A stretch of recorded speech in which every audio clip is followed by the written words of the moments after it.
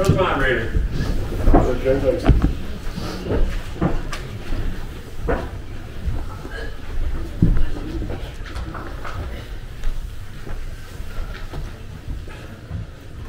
like to say good afternoon to each and every one of you. Good afternoon. Preacher Larry, I think you brought me here to hear, I can't remember his name, the preacher, the long-time pastor here. No. How can you say?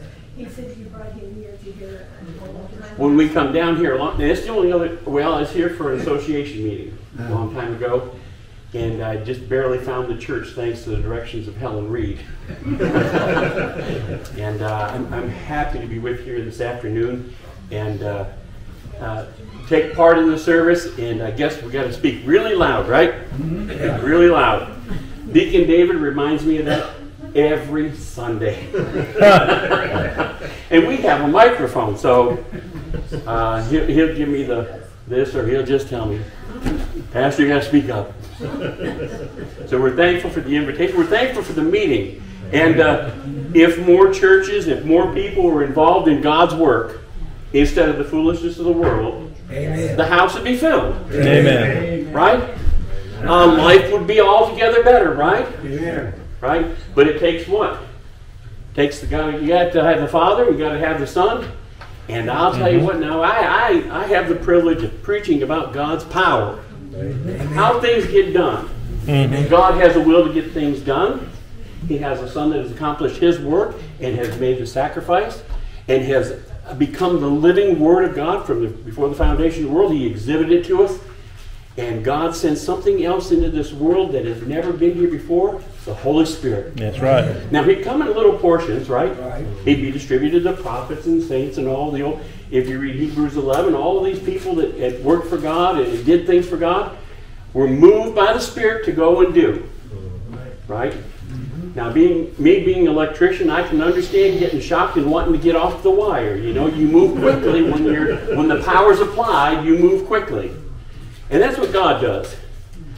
He uses the Holy Spirit as a means of power. And not only that, but a great teacher, a guide, someone to really explain the character of God to us. And the thing that I marvel about all the most, I don't know why people will not come to the love of God. Amen. Right. They searched for it, they had that old country western looking for love in all the wrong places. How true that is of them. Amen. The love they long, the rest for their soul is right here in this book. Amen. And I just wish they would come and hear it. Yep. And it's our job to kind of find them out and take them and take the best we can to them. But it's still their choice to come. So let me read my text. I actually did not have a copy of the program at home. I could not. I don't know what went on. But anyway, so I made myself up. I had enough. I said, well, I'm in charge of the Holy Spirit today, or my topic would be that. But anyway, the second verse that I had down on my notes here is my text. Thank you, Lord. Yeah. Now, see, I'm talking about Holy Spirit leading you into what you need to do. Well, I didn't have that text there, but it's on my paper. So I'm happy that God gave me that this morning, or this afternoon.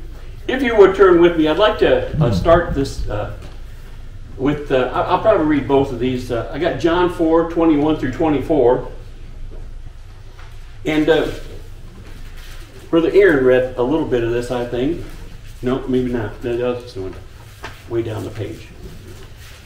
He says here, Jesus saith unto her, this is the woman at the well, Will believe me, the hour cometh when ye shall neither in this mountain nor yet at Jerusalem worship the Father. Ye worship ye know not what. We know what we worship, for salvation is of the Jews. But the hour cometh, and now is, when true worshipers, shall worship the Father in what?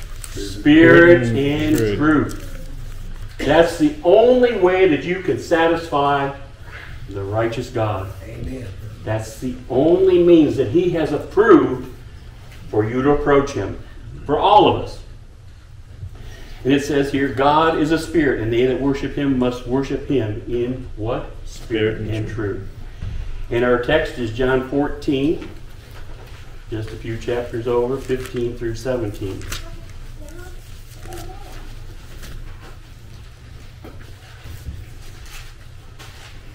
Jesus speaking again, he says, if you love me, keep my commandments, and I will pray the Father that he shall give you another comforter, that he may abide with you forever.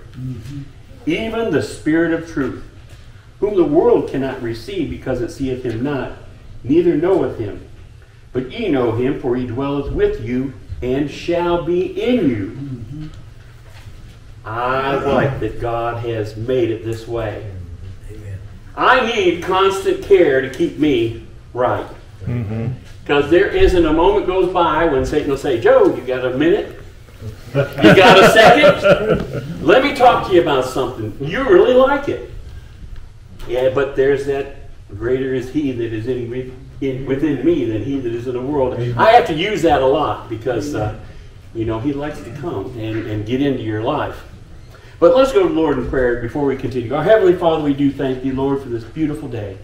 Father, we thank thee for Jesus, our Savior. We thank thee for thou art God and there is no other. And we thank thee, Heavenly Father, thou hast given us a great comforter, Father, in all of our troubles and trials and tribulations. But not only in that, Heavenly Father, that we might rejoice evermore and exceedingly be glad, Heavenly Father, of the promises that are set before us, Father. Bless this day, Heavenly Father, for thy glory. May we preach, Heavenly Father, for thy truth this day. And may we, Heavenly Father, preach that those that are out without the ark of safety, Heavenly Father, might hear a good word of thee, that they might be, Heavenly Father, drawn closer. In Jesus' name we pray. Amen. Amen.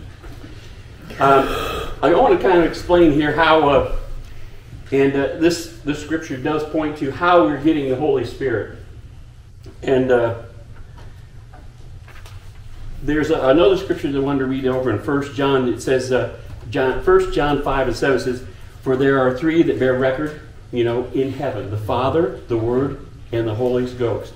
And it says, and these three are one. So that's where we get Father, Son, and Holy Spirit, which certainly we have tonight before us. That's where they come forth. And also in John 3 and 34, it says Jesus was given the Spirit, but not by measure. And I often thought about that, what it would be like to have the Spirit without measure. We're given the earnest of the Spirit. We're given a little bit of down payment inside of us. Because I still am tempted and drawn away and don't listen sometimes and disobedient. But I have, of course, an advocate with the Father to take care of that. But to have the Spirit with not a measure there, I mean to tell you, someday we're going to get there. Right. To the point where we won't have to be. I heard one preacher say, he says, I'll be so happy in heaven. He says, when I wake up, and he's just kind of maybe making a little analogy that we're going to say, because we don't really know if we're going to have to get up in the morning up in heaven. But he said, when I get up in heaven, he said, I'll be able to get up and I'll say, well, I'm going to go do this. And then after I'm done with that, I'm going to go over here and do that. And he says, you know what? Every single choice I make for the day will be perfect, because I'll be in God's will. Can you imagine living a day like that? No temptation, no trial, and that's living inside. But right now, we rely on this Holy Spirit for a lot of things in this life. But let me start this way. Jesus spoke about being the light of the world, right? I am the light of the world. And then he said, and then as long as I am in the world, I am the light. As long as he is in the world, he's the light of the world. And then he said, now in the Beatitudes, in Matthew chapter 5, there he talks about, ye are the light of the world. Right. Now, I think it a very dangerous thing to give me God's flashlight. I just want to use that as because I don't know where I'll be poking that thing. And I made a point of this. God has not left his righteousness in the hands of man without having a way to safeguard the truth. How's he do it? The Holy Spirit. That's the safeguard. We can never overrule the Holy Spirit. Amen. Now we can, but we'll be guilty of sin Yes. or wrongdoing. We can, and God has protected it that way. So we have a way that we can actually use God's Spirit in the right way that He intends it to be used. How? Grace and love and mercy towards those that are without. Amen. To help them come into seeing God's love for their soul, that they might be saved. Now, in Acts 1:1, we trace where this Holy Spirit comes into this earth. Day of Pentecost, right? Right. And I mean, it is a wonderful day. I mean, the day that Spirit came down upon them and the Comforter was given, I always refer to that as the empowering of the church. Where now, the car is built, it's been at the dealership, it's all prepped, they've filled it up for fuel, and you're going to get in and turn the key and go somewhere. And the church surely did take off that day. We can see also just down below that there, you're going to find that Peter, he gave out that sermon to those that had crucified Christ. And repent, be baptized, every one of you, in the name of Jesus Christ for remissions of sins, that ye shall receive the gift of the what? Holy Ghost. That was what we needed. You see, I told you as it started, I'm so glad that God fixed it, that He has something inside of us to keep us mindful of Him. I can tell you of many times where I just maybe said, thank you, Lord, for no reason. Just because I felt something in me that I had to say that. And I enjoy the moments when God will commune with you when you least expect it. You're out doing some work and you're just dripping, and you'll have a peaceful moment there. Now, it never happens after I bang my thumb or nothing, but soon afterwards it does come. But I'm just so thankful that God has indwelled us with this being called the Holy Spirit. And it's such a pleasure to have someone, that is our advocate with the Father through the Spirit, right? He makes those groanings and utterings that we can't understand to pass along of the things that we need. And that Holy Spirit also, it says here, who has also sealed us and given us the earnest of the Spirit within our hearts. That little earnest, oh, is it precious. It's a relief for the ills of this life here in this sin-cursed world. It truly is. It can make you happy and at least comfortable in irritable moments. People will revile you, people picking on you or something like that. You can always say, thank you, Lord. Help them. They need help. Help them, Lord. In Romans 8, I'd like to read over there a little bit about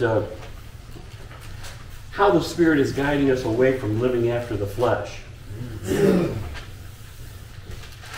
Romans 8, 13 through 17.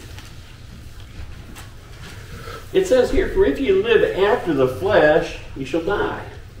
And I was living that way one time. And I did want to say what Deacon David said, that, I was happy that day that, actually, Jesus came by, but He's in the person of the Holy Spirit at church up home there. And I told the wife, and she denies hearing it, but I said, I've got to go. And for the past few weeks, I had that death grip, on the railing up there. When you're singing away and you're getting anxious. And finally, I looked at her and I said, I got to go. And I went up and made my profession of faith. Amen. And I felt so unburdened. Mm-hmm. Yes. Yes. Mm-hmm. Right after I finished. And that day, I'm telling you, if that's as close to living as a spirit as I've ever felt in my life. Right. Carefree. Not a worry in life. Nothing to bother you. We was going to eat over at Mabdel's, and that's always a good meal, and I was just as happy as could be. We could have ate dirt and clovers or something, and I'd have been just thrilled with it. And that day is kind of etched up there. I don't know the date, but the memory of that day is there. Yeah. And I hope to keep that till I go home. But it says here, we're walking in this spirit. Oh, where did I leave off at? I got a little bit lost, 13. For if you lived after the flesh, you shall die, but if you through the Spirit do mortify the deeds of the body, you shall live. For as many are led by the Spirit of God, they are the sons of God. Amen. So, it's a proof also. Do you have that Spirit within you? Do you know you have it? Well, if you've made a profession of faith, you do. Yes. Right? Yes. Amen. You have to know. I believe that God says from the abundance of the heart the mouth speaketh. Can a man tell a lie for salvation? Yeah, sometimes I think. But you have to be truthful with God to be saved.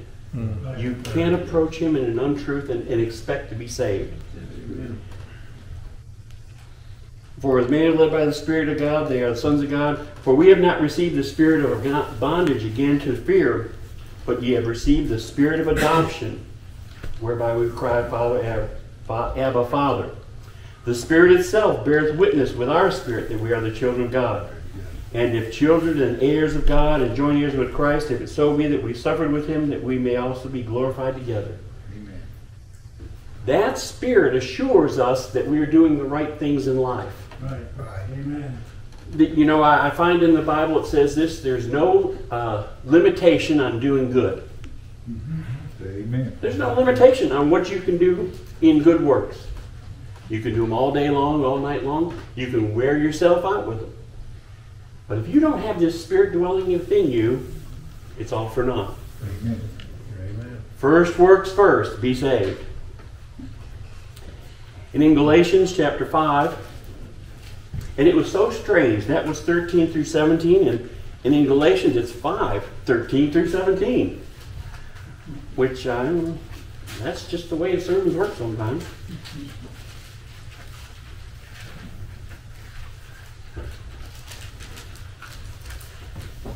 Galatians 5:13 says this, For brethren, ye have been called unto liberty, only use not liberty for an occasion of the flesh, but by love serve one another. For all the law is fulfilled in one word, even this, thou shalt love thy neighbor as thyself.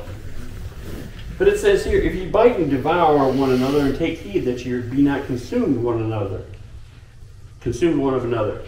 This I say then, walk in the Spirit, which will keep us from fighting amongst ourselves. Amen. Right? If we walk in the Spirit, we won't have too many of these battles. I've often thought that many a battle could be solved by whoever has the problem. Both of you or all of you just get down, humbly get together, say we're going to, everybody here gather together, we're going to hang on to each other, we're going to kneel down, we're going to pray about this, and then we're going to talk about it. We're going to talk about it and talk about it, and then we're going to pray some more till we can find a resolution to what we got the problem with. And I believe that with God's Holy Spirit, there's not a thing that we can't resolve. Right? It takes, some people might have to look a little different, some people might have to give up something, that they thought was right or this or that, but all these issues can be resolved. God's not the author of confusion. That's right. Mm-hmm. He's not the author of this confusion. We bring this on by ourselves. We bring the problems into the church. God doesn't. We bring them in. So we can walk in this Spirit and be successful at it. And I think that we've given up on that a lot, being successful in the Holy Spirit. Just being outright bold for the Holy Spirit in this life. A lot of it has died away. Now, I know the battleground's getting a little fierce out there. But you know what that means? They need us all the more. God needs us all the more to get, well, I have to do a little more for the Lord than I have been. And it's not that we ourselves are going to have to do it. If we would be willing, God will go with us. With the Holy, He'll send that Holy Spirit and help us do the work that needs to be done. That's true. So if we walk in this truth, we'll have a very, very fruitful life. Amen. If we stay away from the Spirit and just leave it lay, we'll not bear much. We won't bear much at all. This Holy Spirit that God has given us, and He's used it as our safeguard, our connection to Him.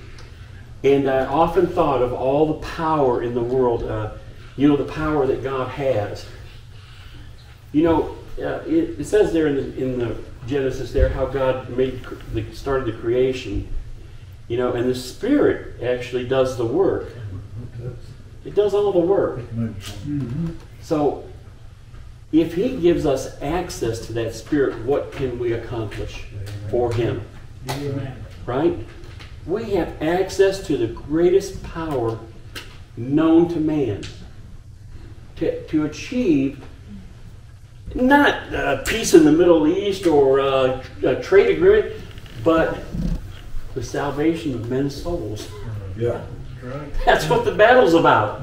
It is. It's not about economics or territories or, certain issues, tariffs and such.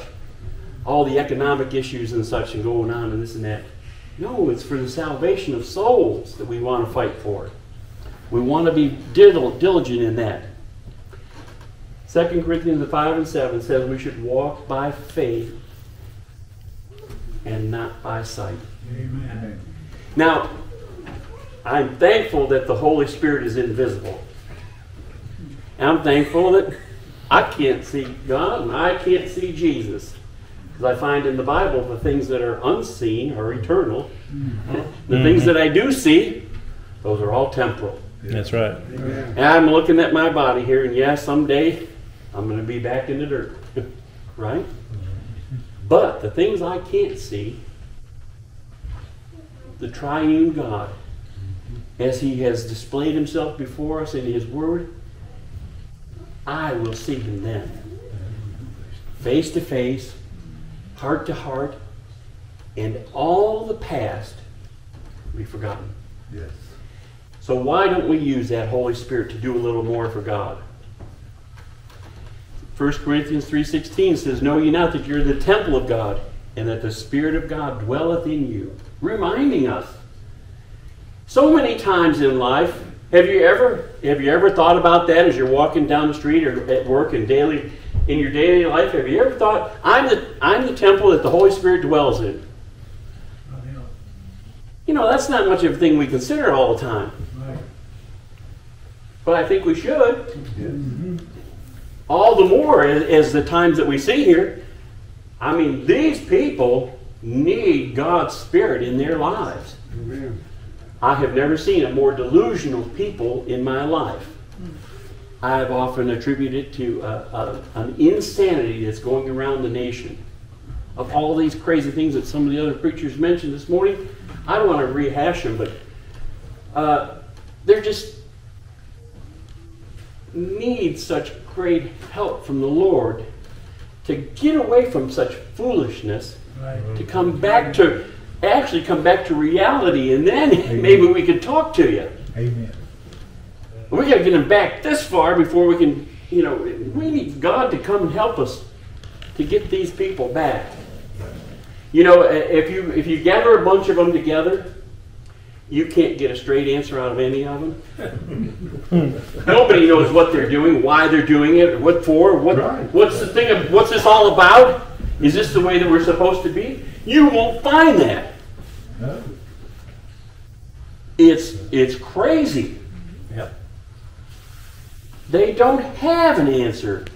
Like we got protesters. They had protesters marching the other day. This woman held up a map, free Hamas from river to sea. And the fellow asked her, "What river and what sea?" She says, "I don't know." But she made up this big old poster board, you know, and she's carrying it all around. And she's protesting, but she don't know what for. And you know, her own poster. Now let's get back to reality where things actually mean something.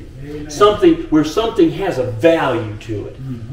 And that's what God teaches in His Word, and His Holy Spirit exemplifies that to us. And what's God here for anyway? He's here. This book is for our good. Yeah, right. It's for us to help us get close to God. That Spirit's here to help and guide us and lead us. Help us get back to where we should be. Amen. All these people need this. Not just Joe Dossa and all of you here. All these people need this. Now I know, I understand. We are probably in the last days, it's just so. And things are coming about rapidly. But I just have a feeling in my heart that God's not saying, listen, it's time we retreat. Everybody get in your house and shut the doors and close the windows. Close everything up. Sit there and read your Bible. I don't think that's what God wants. No way. The message has not changed. Go ye into the world. Right. Right? Amen. Teaching and preaching. Helping them to observe all things whatsoever I've commanded you. And lo, I'm with you always, even unto the end of the world. That's what God wants of us. He wants us to have that same drive that maybe we one time had. I remember a sermon about, this was that fellow from the Philippines, Ildi Gilliran. He said, it was about the fallow ground. And I thought it to be an interesting sermon because I never knowed what fallow ground was because I was no farmer. You know, it was to break open again the ground that you had let rest. That it needed rest, so you use it again. And so I'd say this morning, or this afternoon to all of us, let's ask the Holy Spirit to break up our fallow ground that we might go out and have a good work today, and tomorrow, and the next day, and the next day. That we might consider the Holy Spirit dwelling in us and get out there and share Him as we should. Wouldn't it be wonderful? We need to do that, church. We need to let this Spirit have reign of what it can use in us to glorify God. We really do need that. Now, the Spirit, guess what it says here, John 6:63. It is the Spirit that quickeneth, the flesh profiteth nothing. The words that I speak unto you, they are spirit and they are life. Again, another unseen article. Can't touch it, can't squeeze it, can't see it. An eternal decree. Right? This word is so precious, and the Spirit will take it where it needs to go. Yep. Now, the bad news is this. That you can actually offend the Spirit.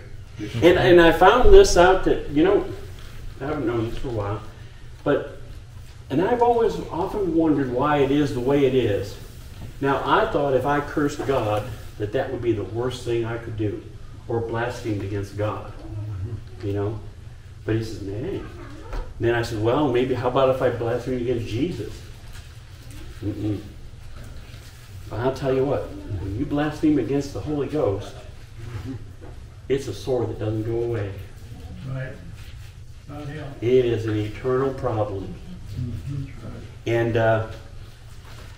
I don't know if any of these people out there in the woke community or any of this have committed this sin yet. Although I would say some of them people out there have had a good opportunity and may have been riled up enough to commit such things. But so far it doesn't seem like they're willing to risk that. They want to fight us on a different battleground of what's acceptable. Right? They want to say, this is acceptable. This is okay. This is the way it should be. This is normal. Not according to God's word, it's not. But this blasphemy against the Holy Ghost, it's not forgiven at any time. The other problem we have, how much time do we have? How many did it? 2? Yeah. When we look at this, grieve not the Holy Spirit, whereby you sealed in the day of redemption. The grieving of the Spirit is something that's easy to do. Mm-hmm. You know how easy it is? God will say, Joe, I haven't heard from you. I'll say, okay. Yeah. No speaking. That happens. It does. Yeah. Yeah. Be going down the road and driving around. And, you know, I really like to talk to God when I'm driving around. And it's almost like He drives and I talk, you know.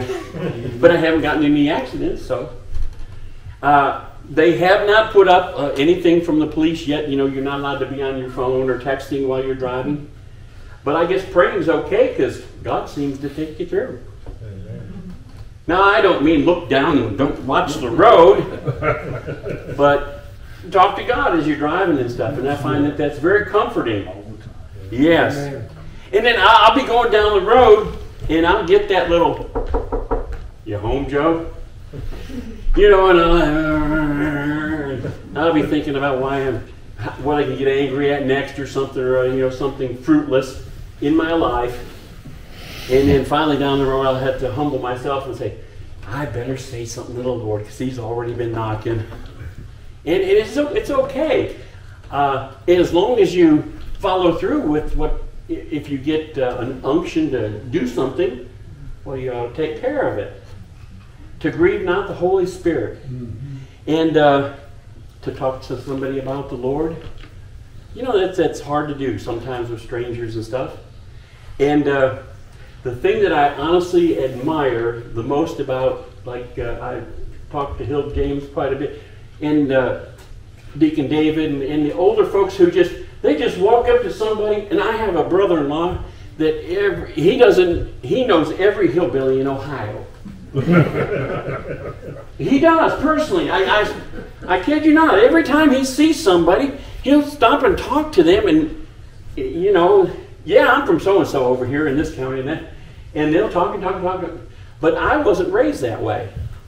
So it's kind of foreign for me. But to talk to people about the Lord is getting better and better for me.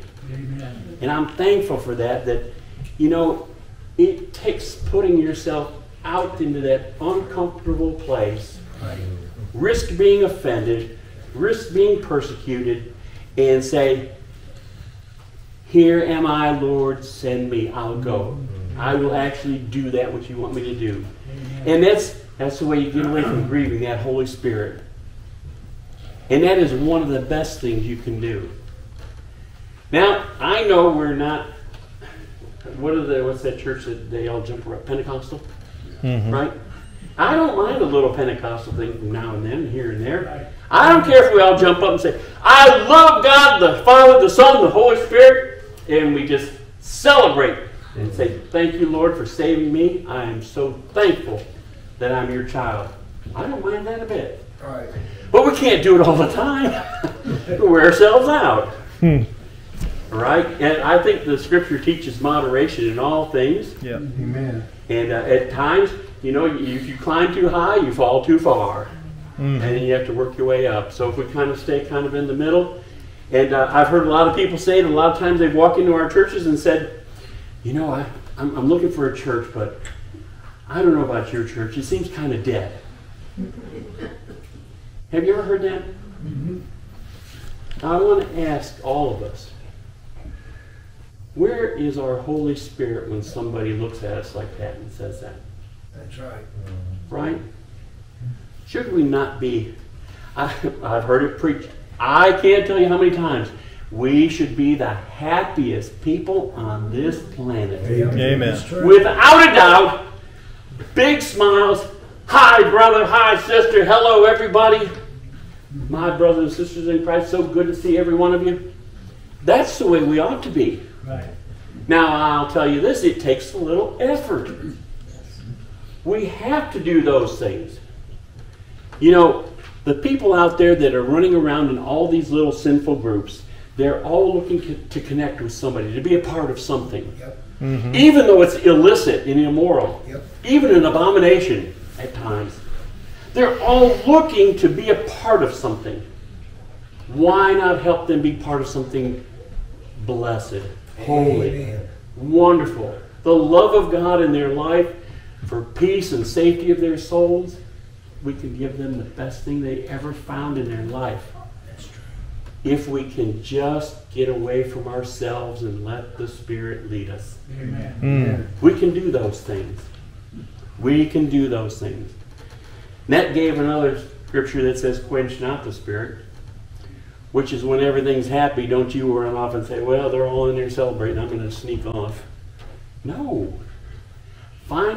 Get yourself in there. Get into the joy of what people are celebrating about God. Be happy in it. Take part in it. Now, the one scripture Brother Aaron read was, believe not every spirit, but try the spirits. There's a lot of spirits out there. There is. Now, the ones that you want to get close to are the ones that say Jesus Christ is the Son of God. Amen. That's true. That's right. In that, you have safety.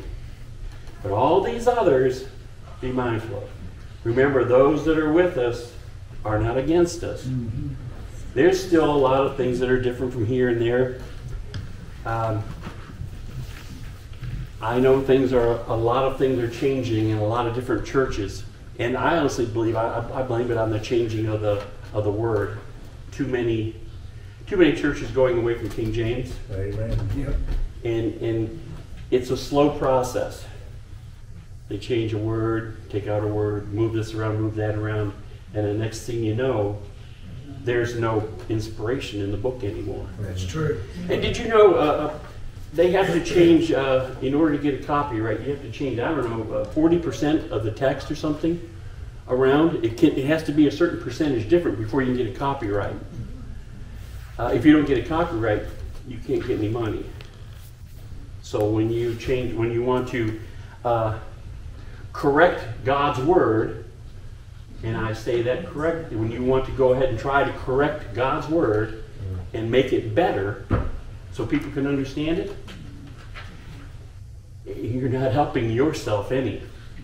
And let alone the people that you're trying to help. That's true.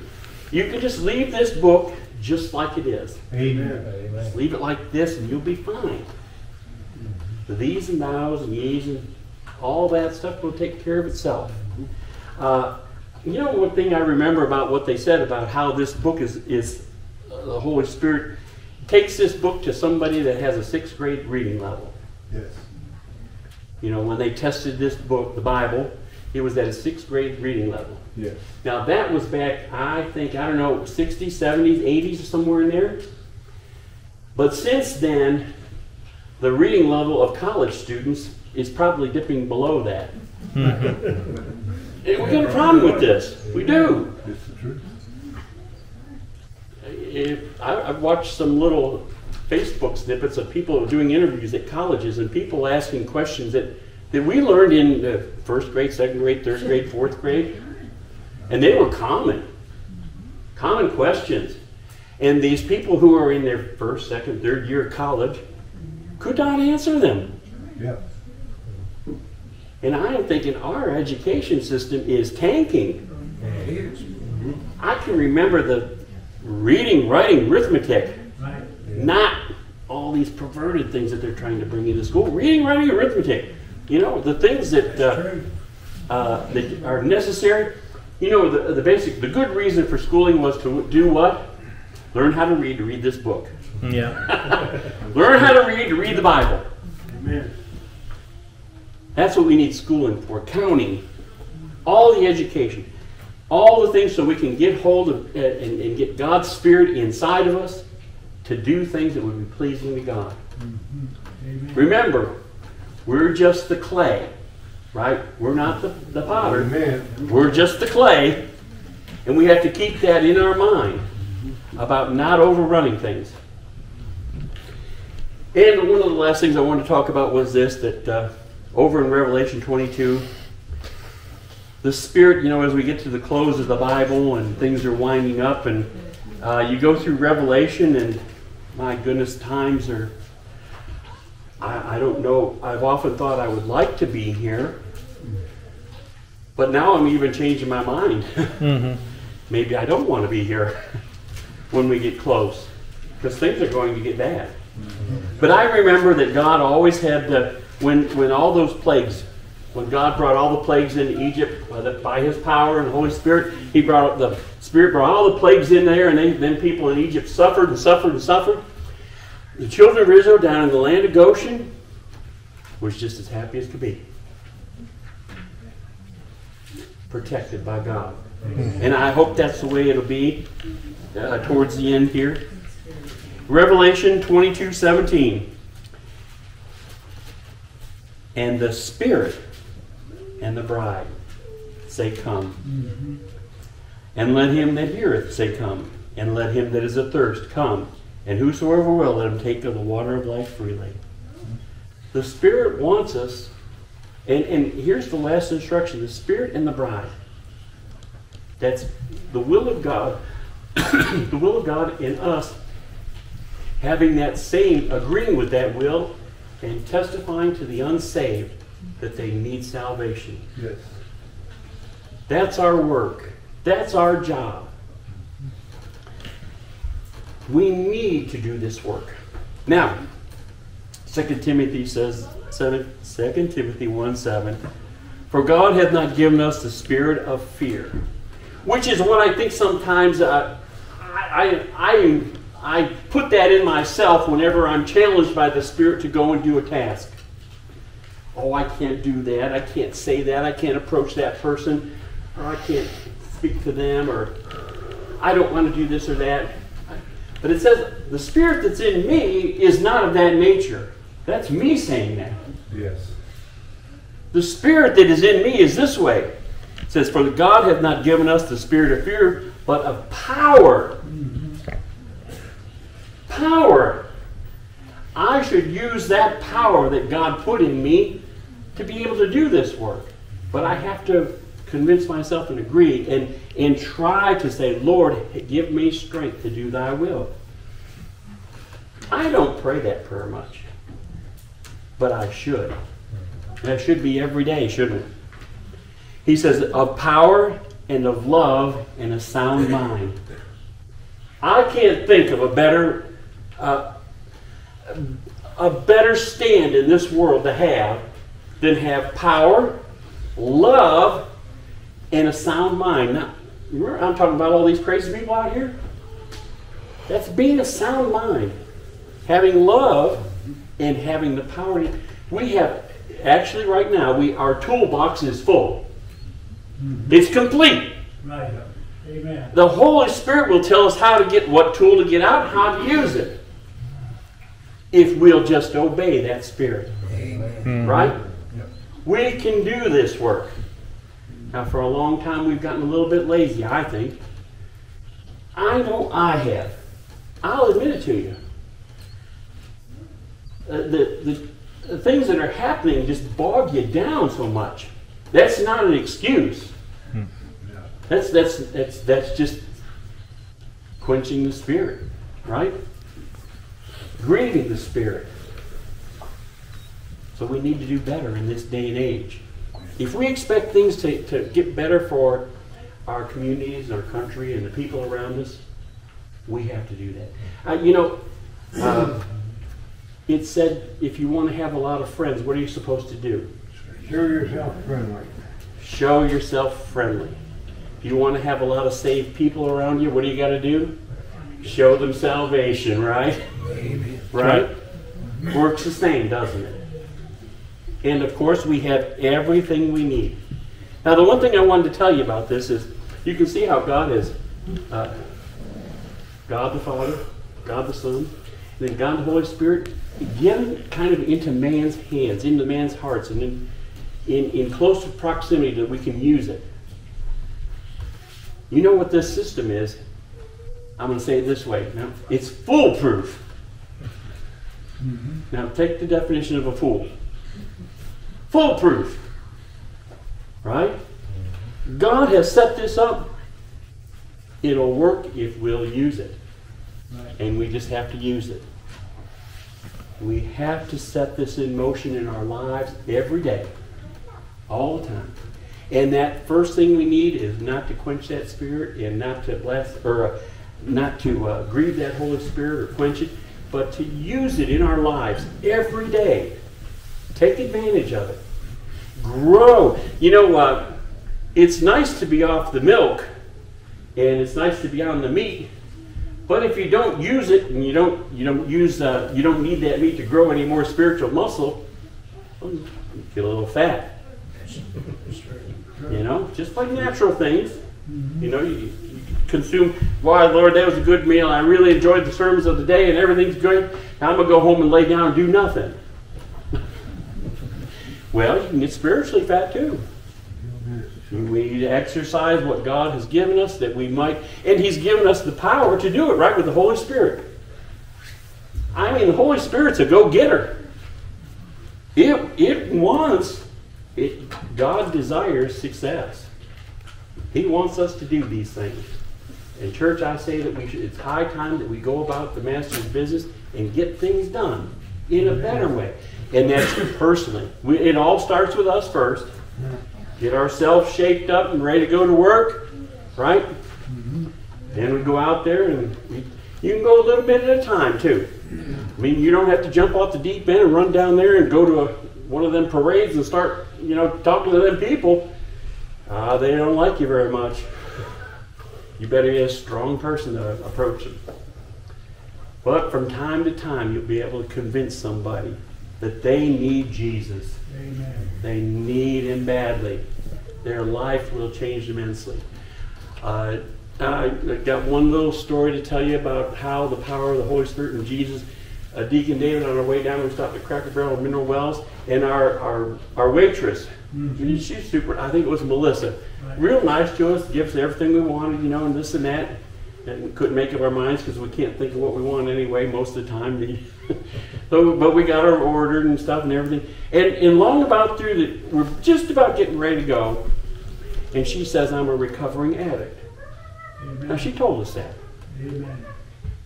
And we asked her, well, how did you beat it? She says, Jesus. Amen. Amen. And I said to her, I understand that, because that's the only way that you can truly cure the ills of this life is Jesus. Amen. And we were so thankful, and we told her, bless you, sister, we'll see you again. Even though, we may never stop on her shift again. But it was so good to hear that, listen, God's Word, God's Savior, God's Holy Spirit is still working today. Amen. And I mean, that woman had a lot. I can imagine she was hooked on drugs. She was an addict. And she talked to us as right as rain, and she said she loves to go fishing now. I said, praise the Lord. Amen. We were so thankful that we got to talk to that woman. We spent, I don't know, we were sitting in that car, but it seemed like we were floating all the way the rest of the way down here because of talking to her about those things.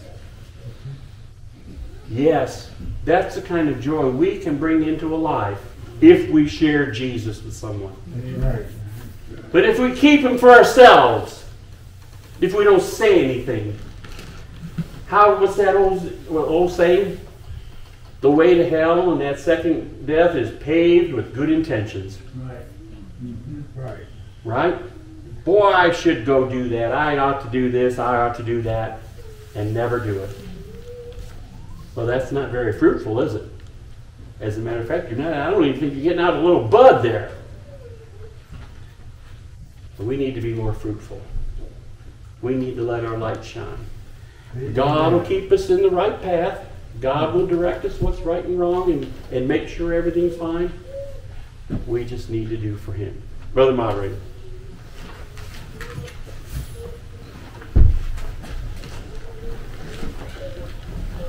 Oh, big step.